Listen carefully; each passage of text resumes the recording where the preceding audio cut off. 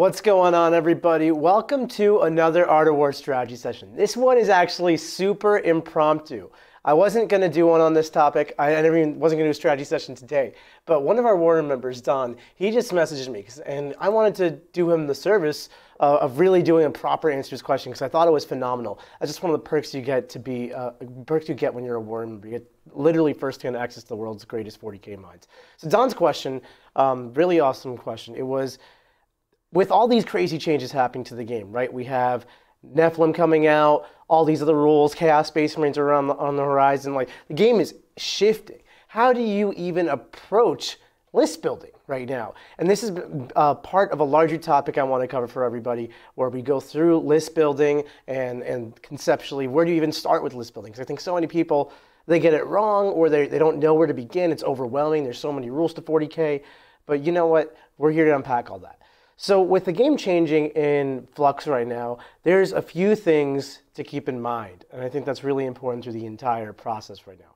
One, it should be fun and exciting for you. If you're dreading these new rules, oh no, my game is going to suck, I hope they don't ruin the game.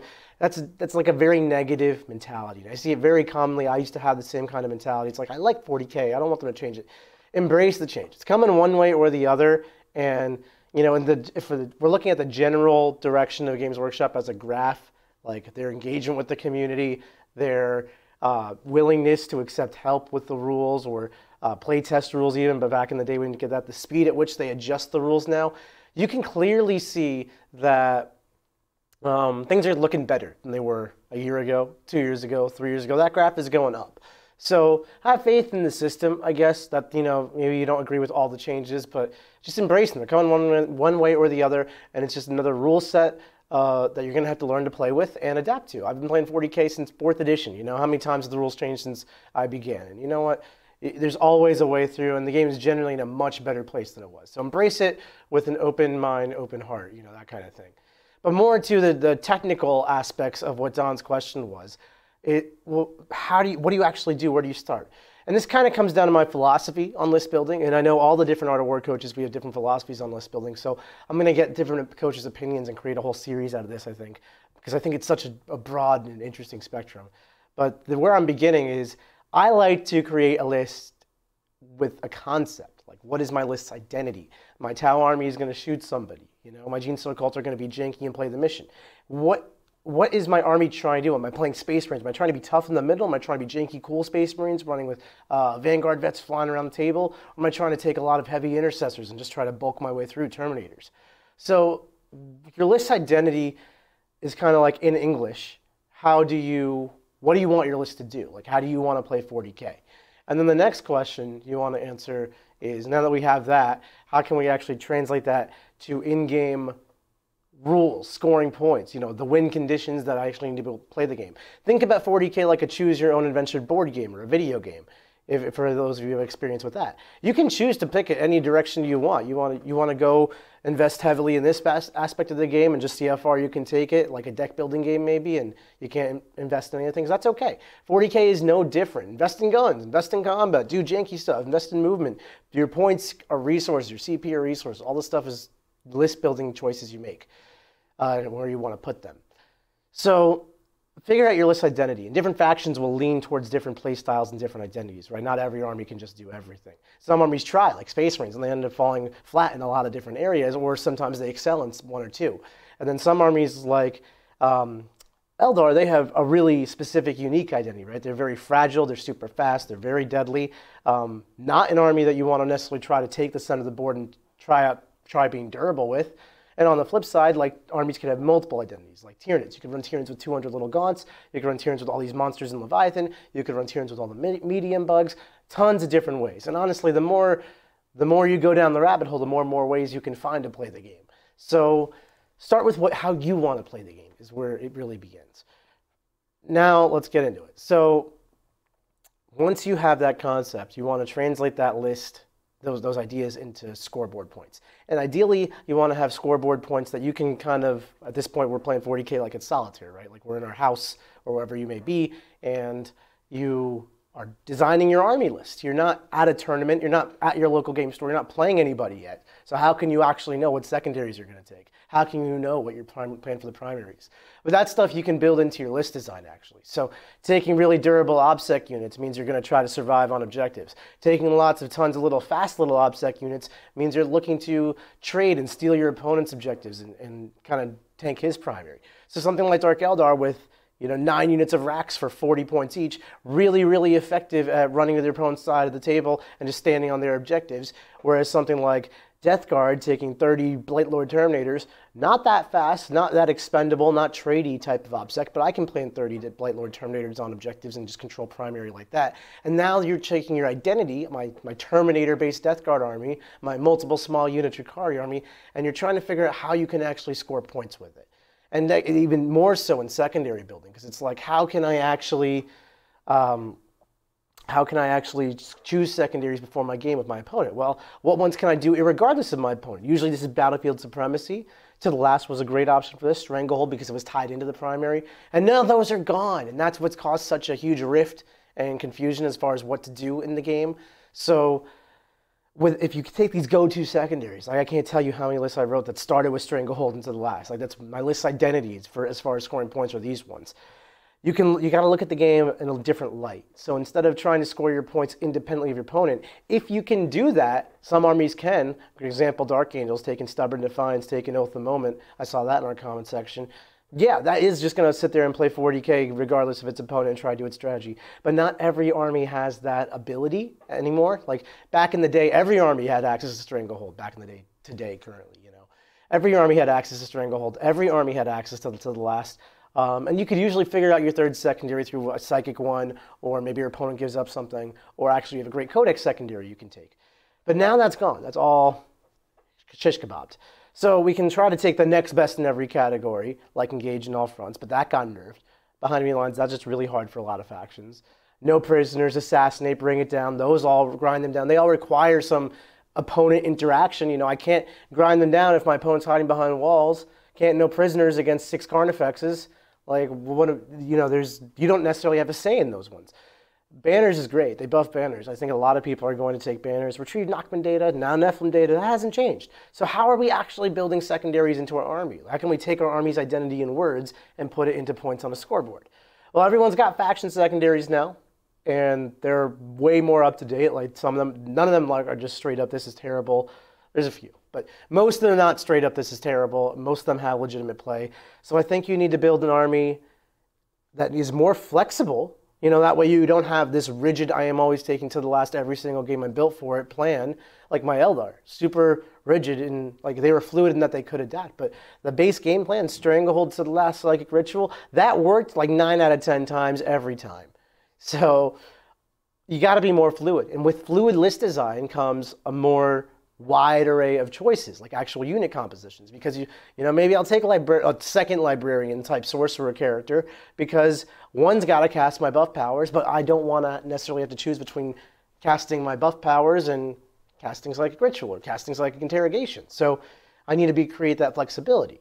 And then maybe I do need the ability for odds. So I add some small 5-man, 6-man deep striking squads to my army, the capability of deep strike, or I leave command points unspent going into the game, knowing that I'll bring them up later, so I can potentially throw units into strategic reserve with my CP. So I can go for behind enemy lines, engage in all fronts, retrieve Nachman data if I don't have some obvious choices.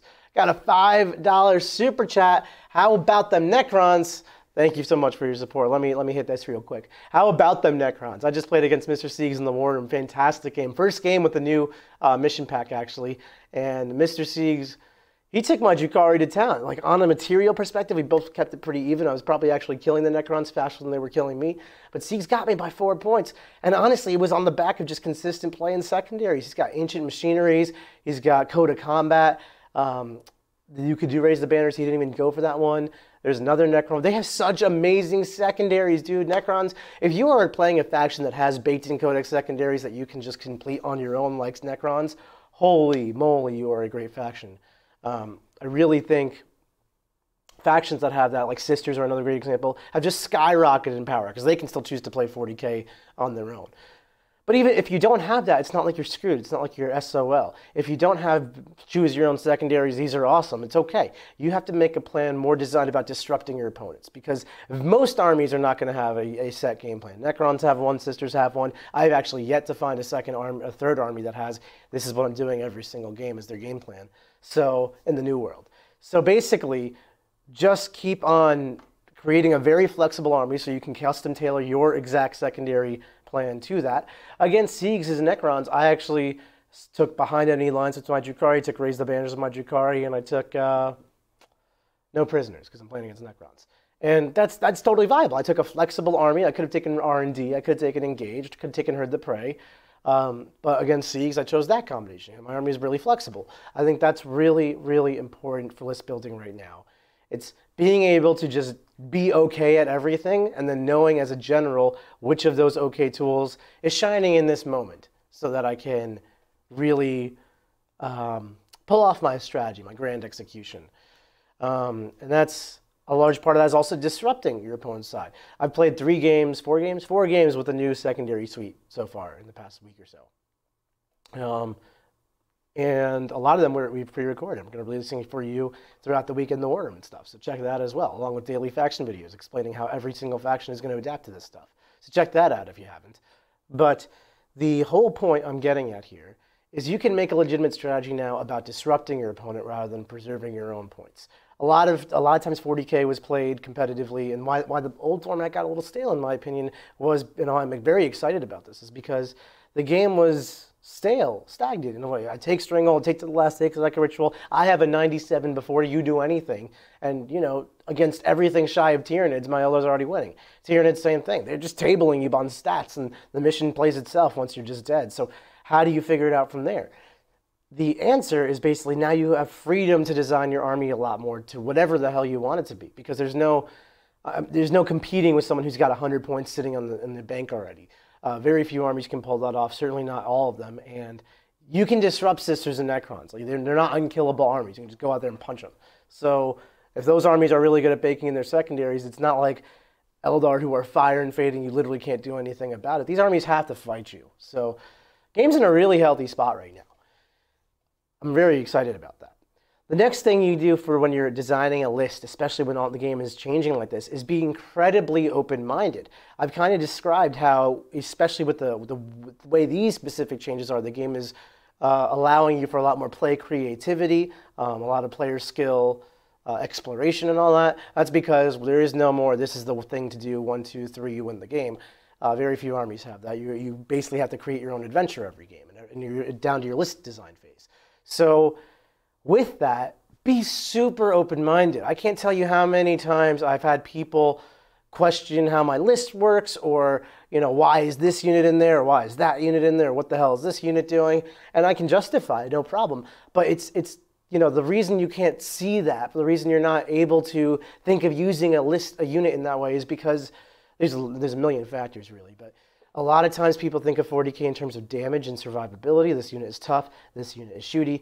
If it's mathematically good at that, I'm just going to take it because that's mathematically sound. That is just one element to the game. I always say the game is won and lost in movement, not in damage output.